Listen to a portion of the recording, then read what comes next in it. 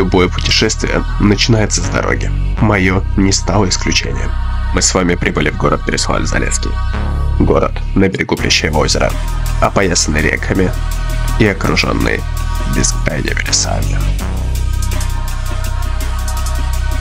Сегодня будет необычная рыбалка. Сегодня будет рыбалка на спиннинг. Мы поедем и попробуем поймать щуку на одном из самых больших озер Переславльской области, озеро Плещеево. С самого утра мы начали собирать большое количество оборудования, которое с удовольствием погрузили в лодку, поставили ее на колеса и начали двигаться в сторону озера для того, чтобы спуститься на воду. Наконец мы спустились на озеро. У меня это, наверное, третья рыбалка за всю жизнь, и поэтому я ценил каждый момент. То, как туман спускался над озером, как солнце пробивалось сквозь кроны деревьев, как шумел мотор лодки.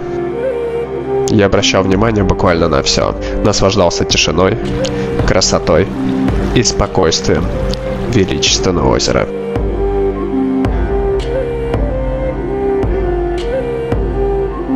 Озеро встретило нас хорошо. Своей тишиной, умиротворенностью. Шли мы именно за щукой, и вскоре озеро нас порадовало.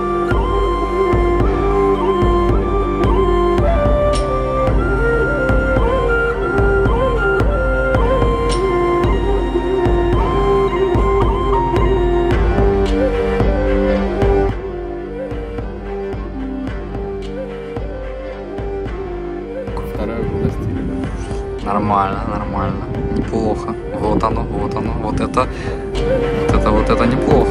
Это поменьше, но тем не менее. Мы старались перемещаться по озеру, не стоять на одном месте. Ловили мы примерно на 3,5 метра глубины.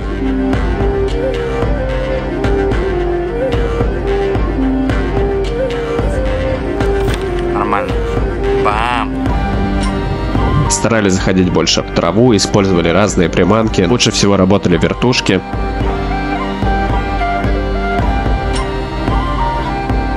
А мне этот мир уже просто абсолютно понятен, понимаешь? Я уже как бы все познал, понимаешь? Вот и все. Все элементарно. Пришло время собираться. Мы поставили лодку на колеса, приехали обратно домой. Выгрузили все вещи, наш улов.